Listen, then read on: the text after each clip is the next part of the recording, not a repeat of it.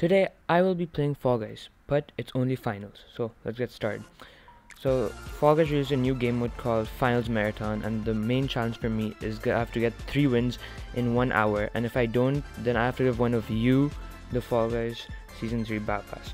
So let's start with game 1, and in the new Finals Marathon there is no Fall Mountain, Thin Ice or Lost Temple, but that isn't the problem. So first game was Hexaterrestrial, and this is a really easy round, and since the first round it ended pretty quick and 4 people died, and we moved to the next round, which is Hexaring. I was pretty confident because I'm pretty good at Hexaring and people die really fast in Hexaring, so we will get past this round really easily also. And if anyone is new to the channel and if you're enjoying the video till now, consider dropping a like and subscribing to the channel because we're on the road to 1k subs before 2023 and it's going to be really helpful.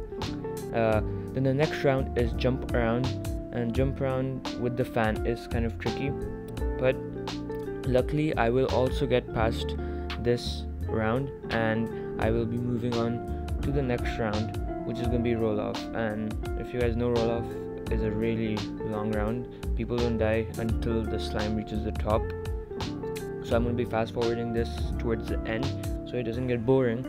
And luckily in this round we also qualify easily. I mean, not easily, it was kind of tricky, but we do qualify. Now the last round was Hexagon, and I was really happy because this is my favorite final and I knew that I had to win this. So we were just on the first layer and eventually falls down and I was on top, so I already had the lead and I was pretty happy that I'm gonna win. Then eventually we were on the same layer, the third last layer, and he falls down 2 layers, but somehow he comes back up. I'm not sure how that happened, but yeah, he comes back up a layer, but I was still on top. Then we both were on the second last layer, yellow, and I was kind of tense that I might lose over here, but then luckily he takes his jump and he fails, and like that I win game number 1. Moving into game number 2, I did reach the finals in this game, but unfortunately I will lose towards the end. I was so close to winning, but I slipped and I fell down and I couldn't win. Then this was game 3. So in game 3, the first round I got was jump around, and again, since it was the first round, it didn't take that long to finish, but luckily I did qualify and I moved on to the next round.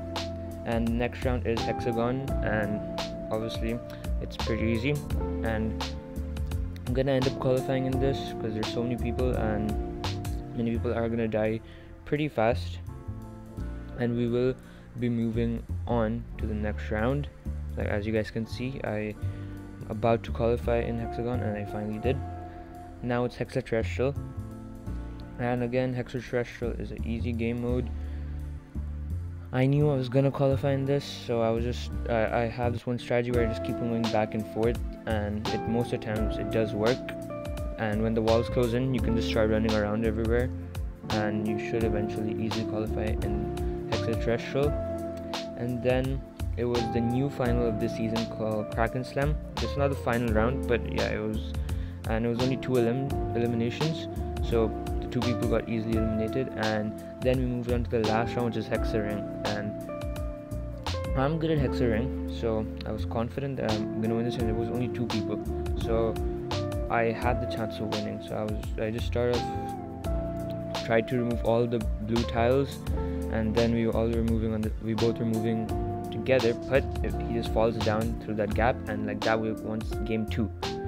Then we moved on to game 4 and I did reach the finals, but you guys won't believe what happened. Just watch. So we started off the round and yeah, I just fell down. Then again in game 5 I was again in the finals. It was again Hexaterrestrial, and once more I just fall down. Now this was game 6 and this was going to be the last game of the hour, because if I lose this, I lose the whole challenge.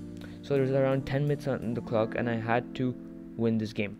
So I had to play really good.